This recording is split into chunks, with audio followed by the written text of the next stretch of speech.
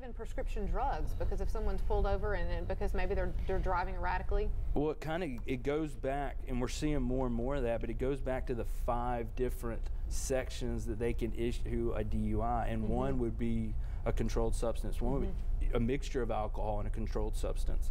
Any substance. I mean, it's. But my understanding is it doesn't even matter if you're taking something that you're prescribed. If you're not supposed to be driving, possibly, or the side effects can be so strong or so severe. I mean, it's just like if you're 25, you legally can jump. That doesn't mean you can legally drive under the influence. Right. So it's, under the influence is not just of alcohol, it's of other substances. Yeah.